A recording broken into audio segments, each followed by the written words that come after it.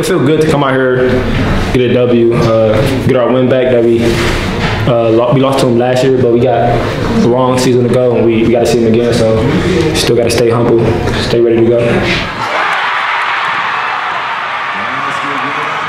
So exciting, man, because last year we lost in the championship. Now we get our revenge to show them who the best now. The road through the Senate has come through East Tech. Correct. Literally, especially last year with the championship game being here that you guys played. What does maybe mentally this victory do for you guys? I think it lets our guys know that we can come down here and win. I mean, this place has been tough to win in even before I was in high school.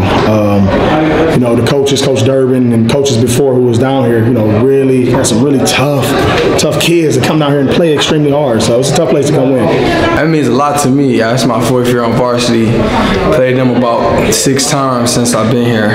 Our first win at their house feels great to me, man.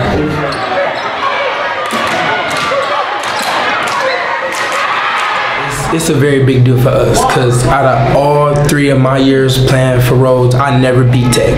From JV to varsity. Last year we went to a very big commotion. Like we had a lot of adversity.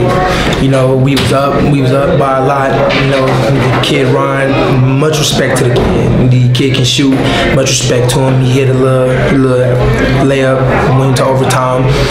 You know, they had, you know, it was a lot, but just us coming in here today to get this win, I think that we really deserve it because we worked hard, you know, all the running, all the exercises, all the drills that we do. It's just like we all connect to each other.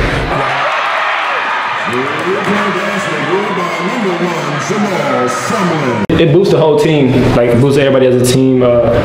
Everybody on the team trusting each other. We trusting guys making their shots, guys being able to make the next play, guys keeping their head up. And even when I missed the free throw, I like that. My teammates, they told me just keep my head up, next play, next play. So everybody on the team got a next play mentality, so that should help us like going forward when we run into a Benedict or run into a Shaker Hurts or something. Next play mentality, that's what.